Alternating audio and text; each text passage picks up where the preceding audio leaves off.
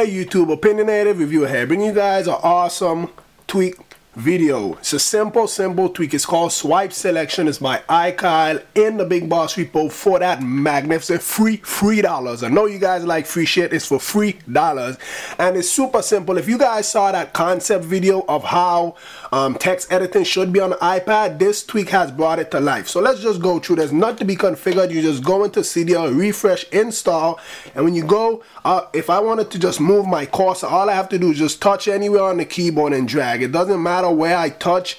I could just touch anywhere. Don't touch the spacebar, or even the spacebar. Damn, I didn't even know it worked with the spacebar, but it works with the spacebar. As long as you touch the keyboard and you drag, you can go ahead and move your cursor. So you guys can see right now I'm moving my cursor. Now if I wanted to go ahead and highlight something, I could just go ahead and just touch the shift key and then just go ahead and highlight and then just edit that text. That's so simple and so easy. You can just, once you touch the shift key first, you could drag your finger diagonal if you want to. So I'm going to go back up here and then touch, drag diagonal. It doesn't even matter. If you're on this side and you want to swipe, you can lift up your finger and just keep swiping again. It doesn't matter. It's super simple but yet super easy and convenient. Now if I wanted to go ahead, it also works on the iPhone. So I got my iPhone here and just touch on one of these notes right here. And all I got to do is do the same thing with drag my finger. You guys can see my cursor is moving, and just touch the shift key and then I could just highlight back or forward.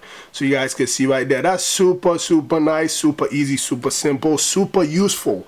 But yeah, this is a nice tweak. You don't have to configure anything. You just go ahead and drag. If I wanted to just put a bunch of stuff there and just touch, highlight this, backspace, boom, super easy. But yeah guys, that's basically it for this tweak.